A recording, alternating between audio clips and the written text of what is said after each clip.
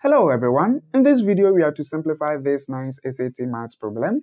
We have 8 to the power 5 over 6 and these are the possible options you have to select the correct answer for. But before we begin, as always, pause the video and try first. And if you are new here, consider subscribe and also don't forget to like this video. Now let's get started. First, I'll write this 8 as 2 to the power 3, okay? And this is also to the power 5 over 6.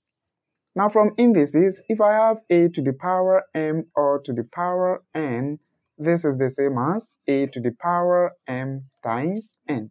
So this means that I can multiply 5 over 6 by 3, okay? So we have 2 to the power 3 times 5 over 6. Now 3 goes into 3 one time and then goes into 6 two times. So we have 2 to the power 5 over 2. Now, if I have a to the power b over c, this could be written as the seed root of a to the power b, okay? And this is also equal to the seed root of a all to the power b.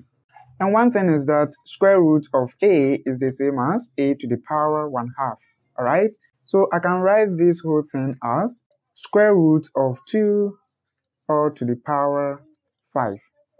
Now, if you compare this one with the options, you can see that D cannot be the answer. Why? Because we have square root of 2 over here, but this is square root of 5. And then we also have square root and not fifth root, okay? So C cannot be answer as well, right?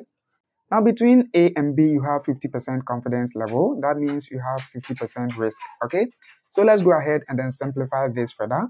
Now, square root of 2 to the power 5 could also be written as square root of 2 times square root of 2 to the power 4. Do you agree? Because they are multiplying with the same base, so that means you add the exponent, and this is equal to this, right? Now, simplifying this, we have square root of 2 times. Now, this square root of 2 is the same as 2 to the power 1/2. Then this is to the power 4. Now from the first rule from indices that we just did, we can multiply this one by this straight away, okay? So we have square root of 2 times 2 to the power 1 over 2 times 4, alright?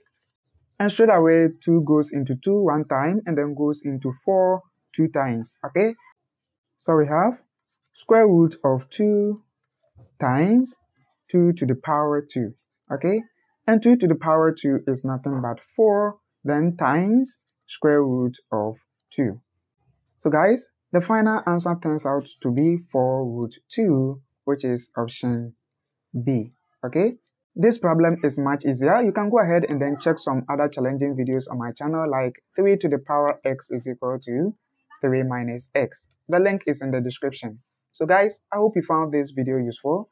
Please give it a thumbs up and also don't forget to subscribe to this channel. Thanks a lot for watching. See you again on the next video.